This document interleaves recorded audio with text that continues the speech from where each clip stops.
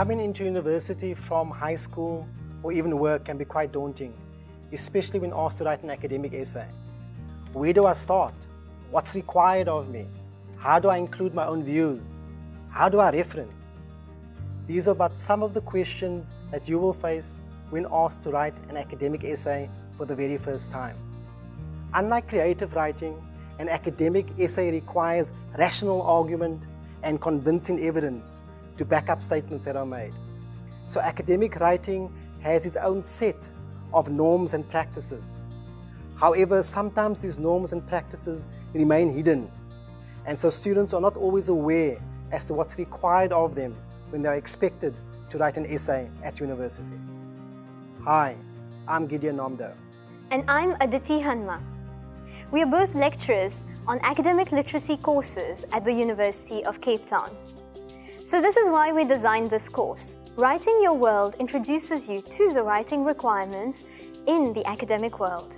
The course alerts you to possible ways of expressing your views and presenting your perspectives in writing within the academic conventions. You will also have the opportunity of practicing different aspects of writing as part of this journey with us. Writing Your World is not just a course about writing skills. It's about engaging with your world. It's about thinking, reading and writing in a complex way about the environment in which we live. As with any piece of writing, we need something to write about. The content we've selected for this course is based on two themes, the theme of identity and the theme of mobility. So what do we mean when we speak about identity and mobility? Well, some of the questions that could be posed with respect to identity include, who am I? How do I define myself? How do others define me? With respect to mobility, what happens to my identity when I move to a new city or when I join a university community for the first time? These are some of the themes that you will grapple with as you learn how to write your world.